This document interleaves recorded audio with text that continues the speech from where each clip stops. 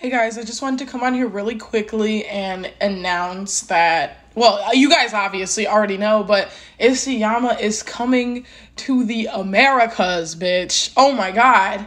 Oh my god. Isayama's coming to America. Now, I saw so many mixed reactions about this on Twitter. Some people are saying, I hope this isn't the breaking news that Kodansha had for us. Honestly, this is pretty big news. This is his first time meeting fans in America. This is pretty big news. So I don't really understand how people are disappointed with news such as this. Some people had their hopes too high. Some people were like, oh, he's gonna release the Isayama cut manga or whatever the fuck. And I was like, come on, guys. Or he's gonna announce some sort of sequel or something like that. To me, that would have been, that's the breaking news. Actually, that would be breaking news. Let's be real. But it wouldn't excite me if it was some sequel announcement or something like that. This is a lot more exciting. And so as soon as I saw this, I immediately clicked on the link. I immediately went to the page. I immediately got tickets for this because I'm the type of person, I live nowhere close to New York, right? But I'm the type of person where my favorite band, right? The All American Rejects, they're having a concert. They're getting old, guys. So I'm like, I've never went to see them. This band got me through middle school. And so they're holding a concert and I'm like, I'm gonna fucking go. Of course it's states away. Of course it's very far, but I'm still gonna go see it because in my opinion, this is the reason why we're alive.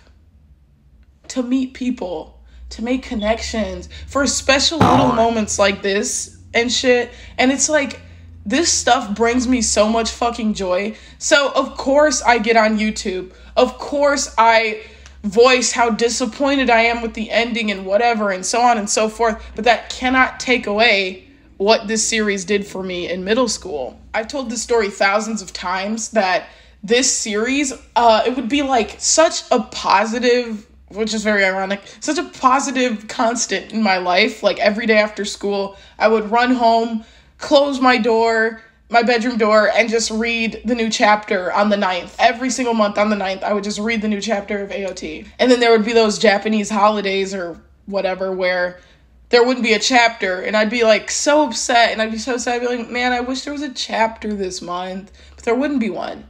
And then after reading the chapter, I would go to Forever World's channel and watch his review about it, listen to his reaction and stuff, and it was just a good fucking time. But I say all of that to say that regardless of how the series ended, regardless of my feelings about the ending, my feelings about what was said in certain interviews and whatnot, I will always be a fan of Isayama's, right? I can't take that away. Unless he goes on some weird, like, Kanye tirade, I will always be a big fucking fan. And I nothing can take that away. Like, not a shit ending, even though we know AOE is coming. Literally nothing can take that away. So I say all of that to say that I will be going to, I guess, see Isayama. And now what I want you guys' help with is, what should I get signed? So there's going to be a signing on Friday, an event where he just signs people's posters or whatever, their books, who cares, whatever. And then there's going to be an event on Saturday where he holds a panel. Some people are speculating that there's going to be like pre-questions already written out, that some person's going to talk to Isayama and ask him in front of us, and we're just going to have a live reaction to it. And some people think that we the audience, are going to have a chance to talk to Isayama via translator, obviously. Sorry, editing Aaliyah. That's another fucking thing. Like, if you're going to say hate to Isayama, imagine how fucking awkward the situation you're going to put the translator in. That's the awkwardest fucking thing I could ever think of. Imagine the translator, she said that she hates you and that you're a cuck and that you suck and you should never pick up your pencil to write anything ever again. Next question. Like, imagine how fucking awkward that would be. Anyways, moving on.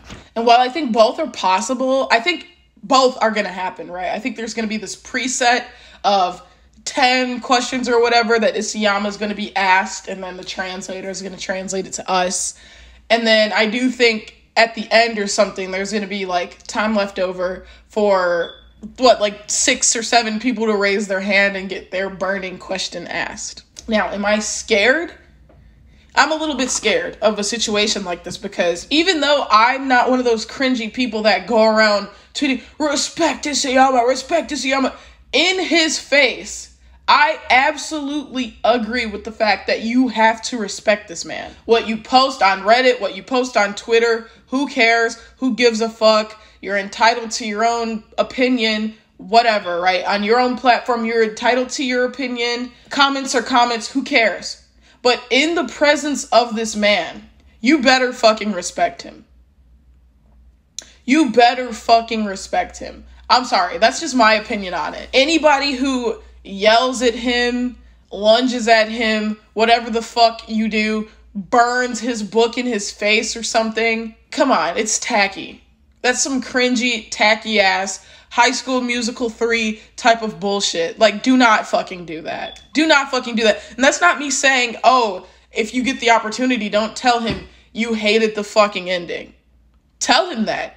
By all means. Hey, my opinion on your last 3 chapters, it was absolute dog shit. I hated it. Now, that's fucking rude, that's not the word choice I would use, but it's understandable, and I get it.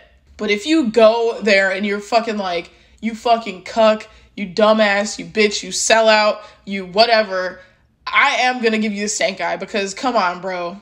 Come on, bro. You are a fan of the series. You were wrapped up in this series. This series had you around its finger.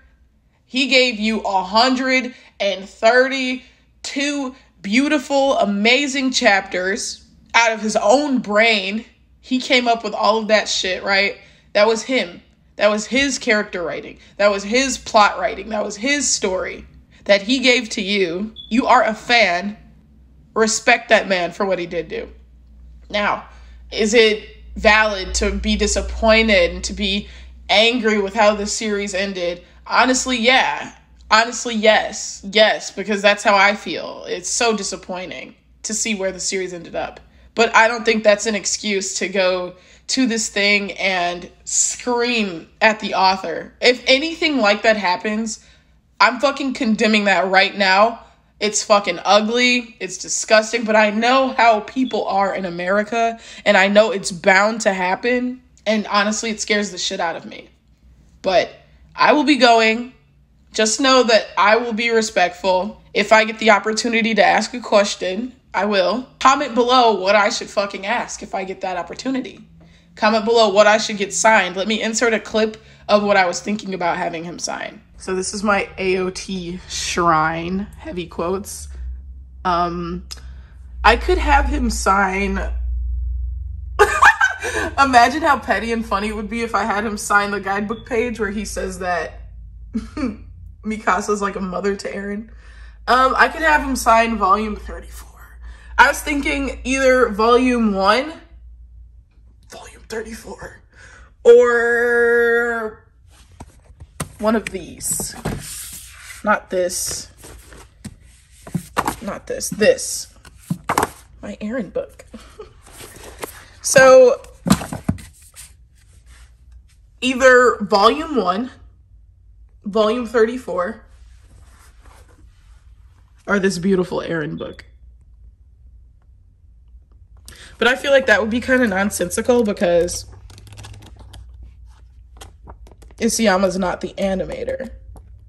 So would it make sense for him to sign this? I just think his signature would look really cool on this. What do you guys think? And it would be worth some money. Some shmonies. Oh, fuck. Okay. So are we thinking volume 1? Are we thinking volume 34? The guidebook on a petty ass page? Or are we thinking this Eren book? Comment below. That is it. Thank you so much for watching. I'm so fucking excited and I'm so gassed and geeked to finally meet Isayama. This literally feels like meeting one of my heroes. Now, I don't know if you guys know this or not, but I'm like a really hardcore Taemin fan, Shiny Taemin. And I have all of his albums right here, all versions. And when I met Taemin, it felt like I reached a fucking milestone. I am such a fangirl. I have no problem admitting that at all. I am a fangirl. I am such a big, heavy fangirl. My Beyonce stuff. And yeah, I can't fucking wait to meet Isayama. I say meet as if we're gonna have like a fucking cocktail, fucking party, a meet and greet. No, he's just gonna sign my shit for 2 seconds and then I'm gonna be pushed forward. But anyways, thank you so much for watching. Make sure you comment what questions I should ask him if I get the opportunity. Make sure you comment which book I should have him sign.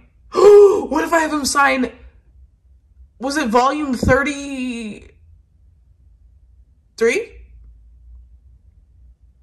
Wait, I know what I want him to sign. What's the volume where Eren, it's just Eren's face and he realizes what Grisha did? This one!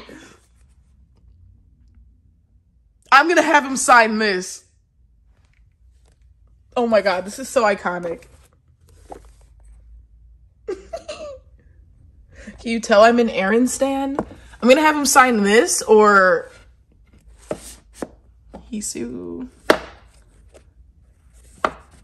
What's that other one? Oh fuck, it's all the way in the back. The cover where Eren's in prison. I could have him sign that. Okay, so volume 15, volume 1, or volume 34? Which one do you guys think? Or the volume where Eren is imprisoned? Which one do you guys think?